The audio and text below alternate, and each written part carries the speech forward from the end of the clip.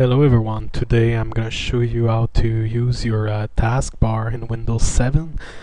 I see a lot of people that don't have any idea how the taskbar work in Windows 7. So in this video it's more for the beginner users, just how to use the full potential of your taskbar. As you can see, in Windows 7 it's a completely new taskbar.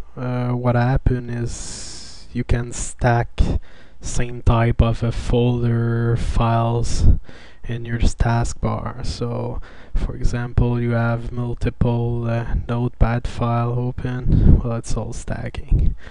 What's cool about the new taskbar is that, let's say you right click on your Windows Explorer, you can see the most frequently used file or folder. For example, here it's the folders. So as you can see, I created two demo folders, Learn and Go 1, Learn and Go 2. So what I did before the video, I just clicked multiple time on them.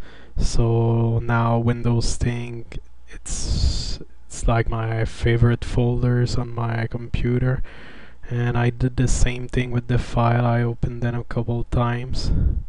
So what you can do after that is, for example, let's say Learn and Go 1, you use this folder like 20 times in a day, 30 times, so you need a fast access to this file. But right now it's on my desktop, but it could be on my hard drive somewhere else. So what you can do is you right click on your taskbar folder, Windows Explorer folder, and as you can see here I have Learn and Go 1. So what you can do is click right there on the little pin. There's a text box pinned to this list. You do it, and then the folder is going up in the pinned section.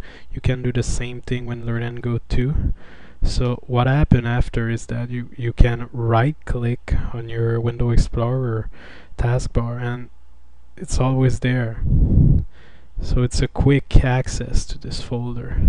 So just to show you, I could just, the place where's my folder. So let's say I drop them on my hard drive. So as you can see, they're still there. The two folders are still there. Click on Learn and Go 1, I have a quick access to it. That's the good part about the new taskbar. I can do the same thing with a file. Here, for example, I will take a notepad file, but you could take a Word, Excel, PowerPoint file, a picture, anything.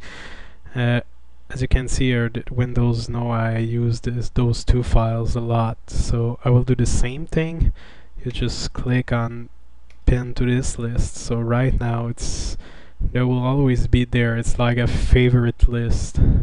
And then I just need to do a right click, text file 1. I can write something else, blah blah. Then I can come back and it's still there. It's a quick access to your favorite files or folder.